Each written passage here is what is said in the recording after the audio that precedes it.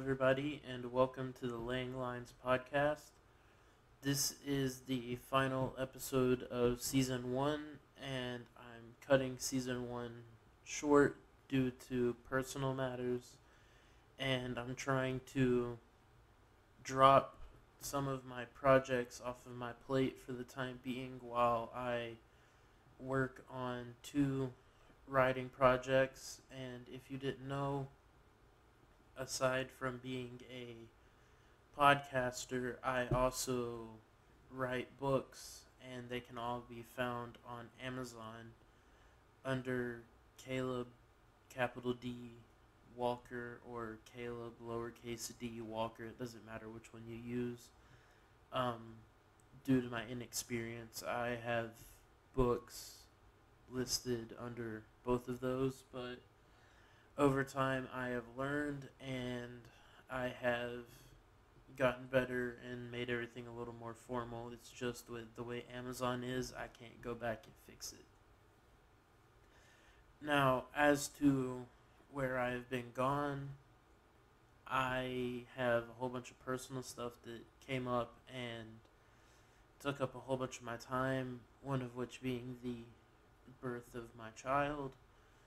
And I wasn't going to put that all aside just to make a podcast, because that's not important to me. I don't make money off of this. But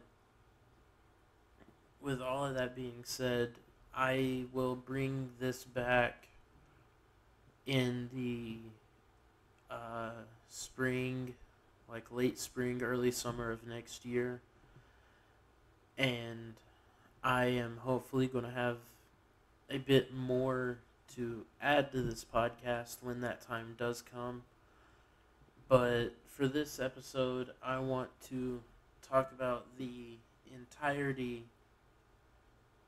and I mean this in all seriousness, the entirety of the main Five Nights at Freddy's book series. Now, I'm sure everybody knows exactly what Five Nights at Freddy's is. If they don't know Five Nights at Freddy's, they know the way the characters look and everything. And my first experience is probably the same as everybody else's, and it's probably the only experience that a lot of people have with the series. With that being said, it's a really good book series for what it is, and for it being marketed towards children, it's an absolutely terrifying book. And the first one is probably the scariest for me, and if I were to rank them, I would do it the same way that they were published, 1, 2, and 3. I really enjoyed book 1 and book 2, but to me, book 3 left a little bit to be desired, and it ended on a bit of a cliffhanger that I think could have been solved with another book. But by the time the book came out, and the third book in the series came out, people were canceling Scott. I don't know why, but they were. And by the time the third book was coming out, Five Nights at Freddy's had started to slow down and slow down and slow down. But with the resurgence of Five Nights at Freddy's, and with Sony buying the ability to make a game for it, well, I think it was Sony. I can't remember. Don't quote me on that. But I do know that the series got bought out and it changed hands, and the newest Five Nights at Freddy's game is not made by Scott. So it's not made by the original person that did the series. But with that being said, the books like Silver Eyes, Twisted Ones, and The Fourth Closet they're all part of the main continuity of the games, which by that I mean game 1 all the way to Sister Location.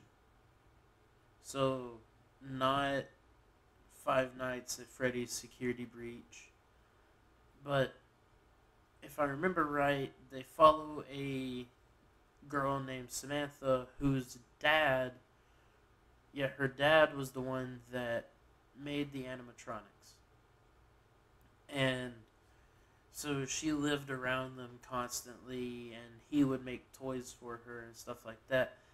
And it was him and Afton that formed the original idea of it all, and then Afton stole the idea and ran with it. And it gets into like this really cool, like, cover up story of kids that have gone missing and everything, and then the main character gets hunted down by animatronics, and then it all ties in with Sister Location and the idea of a restaurant that existed before Freddy Fazbear's Pizzeria. And then it gets into like this really cool, like, high-tech shit, and I liked it. And the books take place after the original restaurant was shut down. So it takes place after Five Nights at Freddy's 1 and before Sister Location, I believe. And I like it because I like it when video games have stuff that actually add to the lore of the stories. And I like it also because the first book actually gave me chills. Like, it gave me chills, and I remember it very, very well. And I think that if a kid were to want to get into horror, I think that the books themselves would be a good place to start with literature that focuses around horror, because they managed to make it really, really scary, but they also managed to keep it really, really, really kid-friendly. And I liked that about it, because it knew where it was allowed to go and where it wasn't allowed to go and how far it was allowed to push it. And it did it without being cheesy. Like, it did it without being the normal type of cheesy that a lot of kids' stuff is. And I was really appreciative of it, because me being an older person in the audience that really enjoys the video games and the world that it was forming, I liked that I was able to read it and not feel weird about reading it. And a lot of kids stuff, like things that focus around kids, a lot of it gets really weird and really cheesy, and I hate it with a passion in my heart. Because it's kind of like an adult is going to be around a kid constantly. And there's going to be adults that get into dealing with the kids' stuff. Like, they get curious and they're like, I wonder what this is going to be like. And then they go to look at it or go to read it, and it's bad. It's kind of like the reboot for Teen Titans, or the reboot for Looney Tunes, or the reboot for Ben 10. Like, stuff like that, where it gets overly protective, overly eggshelly. It's really weird, and I don't like it. But this manages to, it sits there on the same level as Goosebumps, but without being campy and like really dated, because I personally think that Goosebumps is probably going to be really dated now, because that was like a late 90s, late 80s, early 2000s type thing where it had the really old classic style of horror. But my other thing is that Scott Cawthon was actually involved in writing the books. It's not like Star Wars, where it's like, we're not going to consult the original person that came up with this idea in the first place. It's one of those things where it's like, Scott's actually on the front of the book and actively was talking about the project and stuff like that. And I'm gonna be honest, I miss I miss having Scott on the scene with video games and stuff because I really enjoyed having that feeling of mystery that he would throw into the video games where he'd share teasers and there were like little videos and stuff like that where it gave you an idea of what you would be expecting, but it didn't show too much to the point where it was kind of like I know exactly what's going to happen here, like most AAA games are now. And I feel like if he was involved with Security Breach, it wouldn't have been as bad or as disconnected as it was. And to add in to the world, the books kind of like they gave a view from outside in. The books didn't revolve around somebody that was working at the restaurant. It didn't revolve around somebody that was stuck in the restaurant.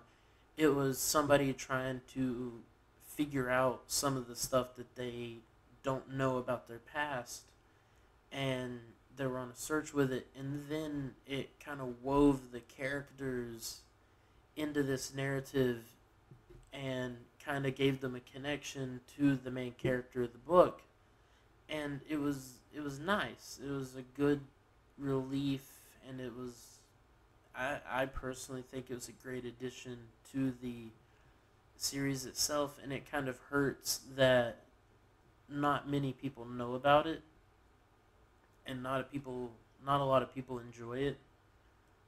But with the way that it weaves the characters together, it does a really good job at keeping the idea of how scary these characters were to these people that already had an idea of who they were and what they were when the video games came out. And to be honest, the scariest thing out of the entire book is something that I could picture being in a movie or in a video game or something, because the description that these books give you of the events, it's beautiful. It's kind of like it's kind of like a painting. They kind of paint a picture, and it does a really good job at it. Sorry, but the way the way things are depicted, it's how do I put it? It doesn't skip out on any sort of description. They get the smell, the sights. I don't think they ever describe taste, but it really captures the idea of every single abandoned building I have ever been in my entire life. And my biggest debate on doing these books is they're old enough that if I wanted to, I could do a spoiler episode about it. But I really didn't want to, because I think that if you like Five Nights at Freddy's, that you should check out the books because they add a different feeling to the games. And they have these short stories out now, and I haven't read them personally, and I plan on reading them, but I don't know how I would feel about reading something without the original creator of the whole thing being involved. Mostly because when you have the creator of the thing involved, it kind of makes it all better. And that's because you have the original source of the material there, so you can't fuck it up. You can't fuck it up. You can't mess up if the guy that is creating the thing is there. And it kind of loses the spark or the luster that it does. And where these three books had a cohesive A to B story, it kind of makes it hard to want to go read an anthology or a short story collection about the same subject. And it's got some sort of like little poetic idea, poetic justice about it. But I know this episode was shorter, but I had to get something out, and I might go back and make a spoiler episode about this. But thank you for joining me, and I hope you enjoyed.